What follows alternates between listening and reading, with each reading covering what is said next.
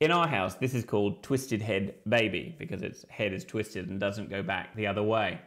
Technically, it belongs to the toddler, but whenever the 3-year-old sees the toddler with this, she must have it. She's got 50 to 1,000,000 soft toys of her own, but there's only one Twisted Head Baby. So as soon as the toddler's got hold of it, the 3-year-old must have it. It's called scarcity, and it's one of the mental shortcuts that we use to make decisions. You know, if something is scarce, we feel an urgent need to get hold of some of it for ourselves in case it goes away. That's why you'll see in copywriting all the time, countdown timers, sale ends on Friday, first 10 customers, you get this trinket. It's all to do with triggering that scarcity response and getting the customer to make a decision urgently. But there are more sophisticated ways that you can trigger that response in your own copywriting. You can, for instance, talk about secrets.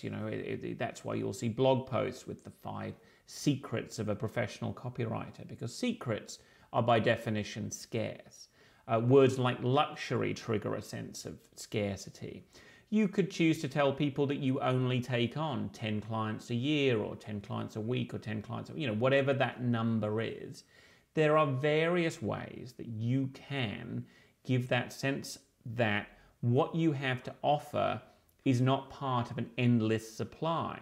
And when your clients believe that it's not part of an endless supply, then they start to ask themselves how much they desire it and how quickly can they get hold of it. And those are all great things that you want your copywriting to do. So next time you sit down to write something or have somebody write something for you, see whether you can get a little element of scarcity running through it, and let me know how you go.